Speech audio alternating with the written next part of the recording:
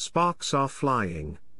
After Tori Spelling, 50, packed on the PDA with Ryan Cramer in a recent photo, a November 2 report from US Weekly revealed her alleged thoughts on their relationship. Tori met Ryan through work several months ago and she thought he was very charming and handsome, the outlet's source said. They also claimed that the 90,210 alum reached out to Ryan following her split from Dean McDermott, 56, earlier this year. After photos of the mother of five and Ryan locking lips landed on the Daily Mail on November 1, fans online compared her new man to her ex.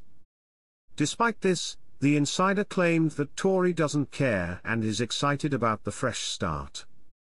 Tori is really excited about the new relationship and it doesn't bother her that people say he looks a lot like Dean, the source went on.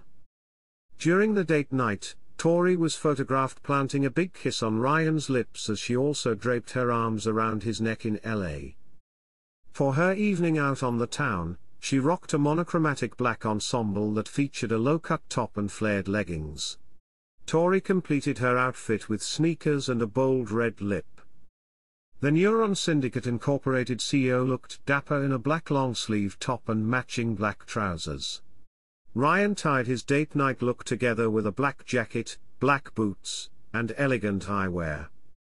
Tori's estranged spouse confirmed the news of their divorce in a since-deleted Instagram statement on June 16.